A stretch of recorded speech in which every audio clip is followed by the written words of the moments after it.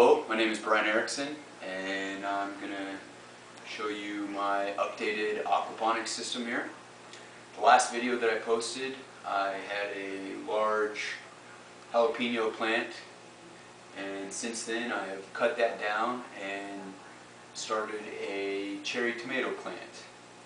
Now, I no longer have the filtration capacity that jalapeno plant did because the pepper plant is just very young right now.